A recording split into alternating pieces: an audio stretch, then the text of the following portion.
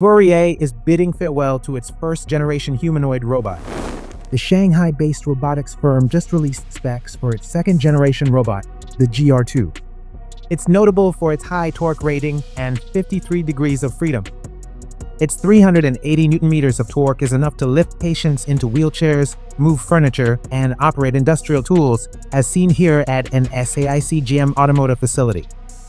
In comparison, the GR-1 had 300 Newton-meters of torque, which was sufficient for lifting nearly its own weight but offered much less power than the GR-2. Fourier says the GR-2 has 12 degrees of freedom in its hand. That's the same as NASA's Robonaut R2, which is designed for precise tasks in space. Fourier's advanced actuation system provides precise control of the robot. Each joint in the GR-2 is powered by a flexible series actuator unit specifically tuned to meet its unique torque demands. According to Fourier, the system's dual encoder system doubles control accuracy, so the robot can perform high-precision tasks even in challenging environments.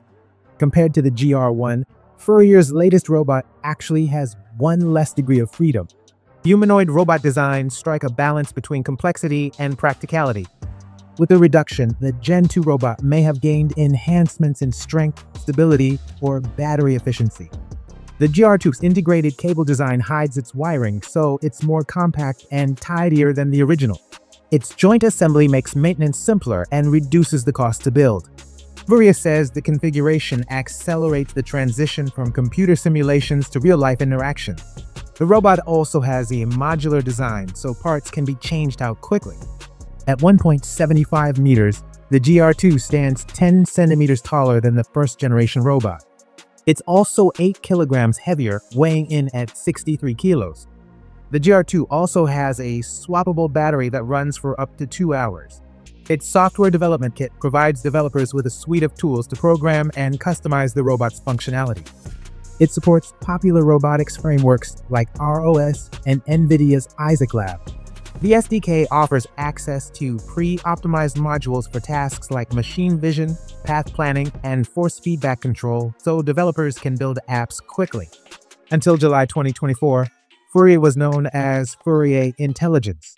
The company rebranded, splitting into 2 units, Fourier and Fourier Rehab. The latter focuses on rehabilitation-specific innovations, while Fourier specializes in general-purpose robotics. The company says the rebranding streamlines its efforts to provide full-stack robotic solutions across over 40 countries. The Rehab division's offerings include Rehab Hub, a platform that integrates physical therapy devices that help users walk, stand, and improve balance, and Metamotus, a device that rehabs the lower body. The exoskeleton system is part of the company's assistive robotics line for supporting patients in regaining mobility and strength. Founded in 2015, Fourier initially focused on rehab technology.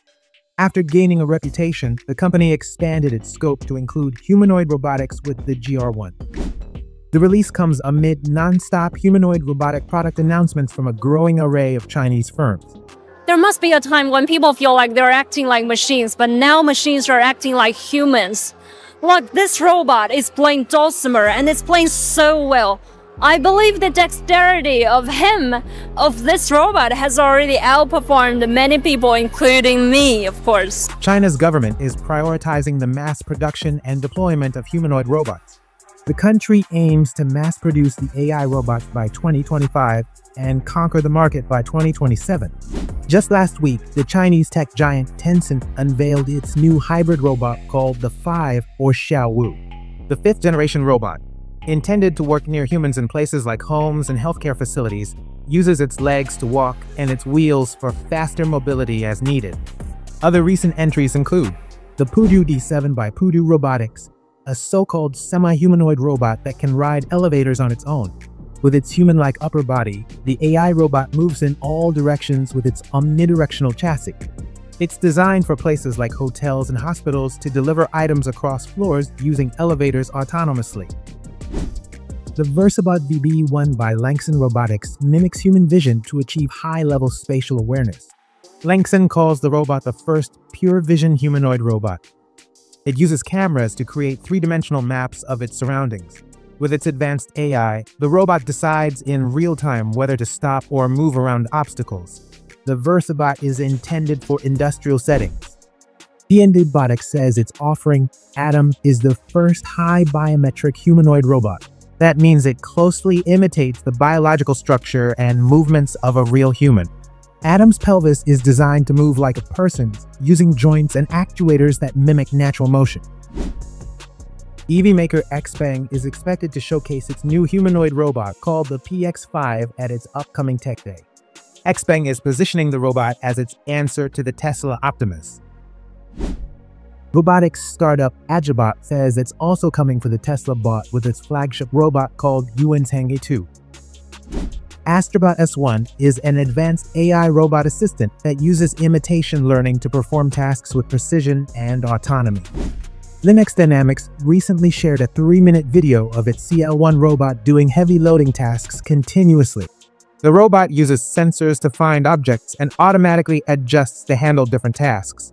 The humanoid ignores unexpected disruptions, relocates target objects, replans tasks on its own, and adjusts to place objects accurately. And social media has been flooded with encounters with Unitree's G1 AI robot. Standing 1.3 meters, the G1 is a compact version of Unitree's full-size general-purpose humanoid, the H1. Unitree recently unveiled the production-ready iteration of the robot, which retails for $16,000. And that's just some of the humanoid robots that have emerged recently in China. For up-to-the-minute updates as the market evolves rapidly, make sure to subscribe. For a deep dive into the past, present, and future of China's AI robots, check the link in the description.